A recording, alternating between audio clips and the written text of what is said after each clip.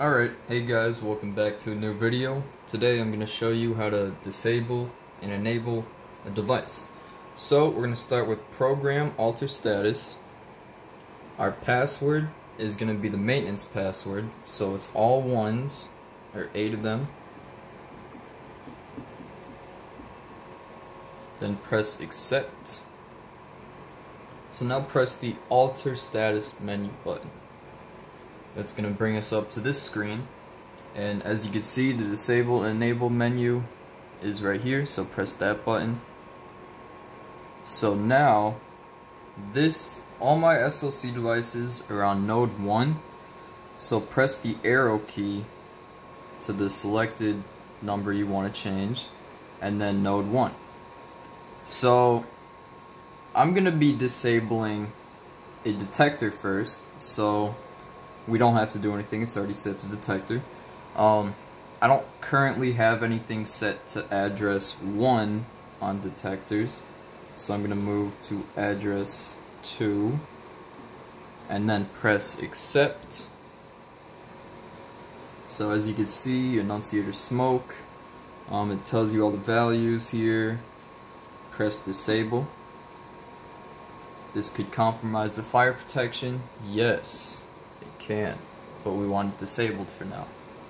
So now it shows you that it is disabled, and if you were to look at the detector, it would not be blinking or pulling right now, showing that it is in fact disabled. So if I were to go back over here, the panel should be beeping. Yep. So it's telling me that it is disabled, so let's acknowledge that.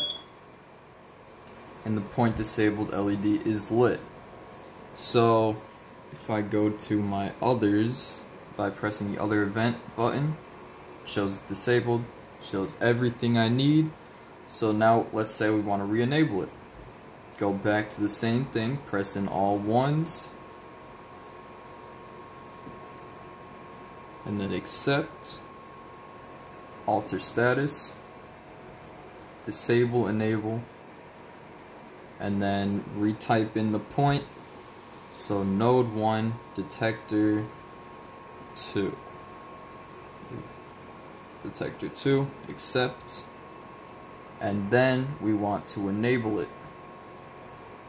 So now enable is in progress, and now it is back to normal. So now let's go back and show you what it looks like to disable a module. So what I'll do is press enable disable, and I'm going to disable the pull station that is right there next to the panel. So this is also on node 1, so put in node 1, but before you do that, actually I made a mistake. Press this button to make it from detector to module. So this address is node 1 loop 1 module 2, just like that detector. So change to 2, accept, and then you can disable it the same way. Gives you the same message, but that doesn't matter. I also have that programmed into my ACM module, which is what you just heard beeping. And if you were to look at the pull station right now, it would not be pulling, just like that smoke detector. You can see it says disabled. We go back out. I already acknowledged it, so it won't beep. But press the other button again, and it says disabled. So if I were to pull it, like I just did, nothing would happen. So now let's re-enable it. Go to the same thing. All ones. Accept. Alter status. Disable, enable. Get back to module. Node 1. Module. Whoops. 0 to accept. And enable. So now all that is enabled, And basically you could do that for anything on the SLC. You could disable your outputs. It's the same way, it's module, and then you type in your address number.